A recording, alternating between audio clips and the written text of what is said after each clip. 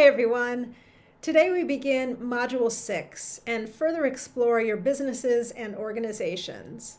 At this point, you should be on your way to completing your profile feedback draft and also submitting your draft for peer review to get additional feedback from your peers. Keep in mind that the profile is a story about your business or organization that highlights something unexpected for your reader. You'll need to include a strong thesis statement that indicates the key takeaway of your profile and develop the body of your essay with evidence to support your thesis statement.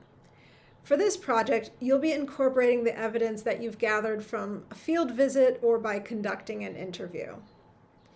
This week, you'll also be incorporating that evidence into an infographic on your business or organization that visually represents your primary research findings for your audience. Be sure to read through the materials for guidance on digital tools that can be used to create the infographic. And I hope you have some fun exploring those and delving into your creativity.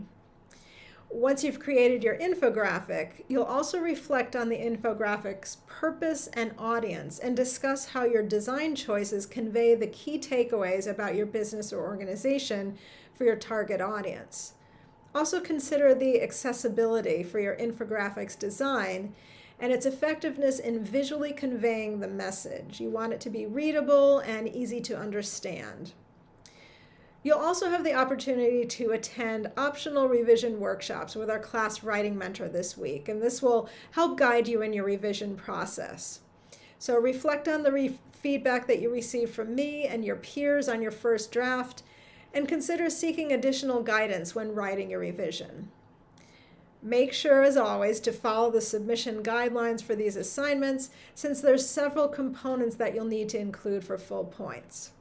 I'm looking forward to reading about your businesses and organizations and how they impact your communities. I hope you have a great week. Bye for now. Hey everyone! Today we begin Module 6 and further explore your businesses and organizations. At this point, you should be on your way to completing your profile feedback draft and also submitting your draft for peer review to get additional feedback from your peers. Keep in mind that the profile is a story about your business or organization that highlights something unexpected for your reader. You'll need to include a strong thesis statement that indicates the key takeaway of your profile and develop the body of your essay with evidence to support your thesis statement. For this project, you'll be incorporating the evidence that you've gathered from a field visit or by conducting an interview.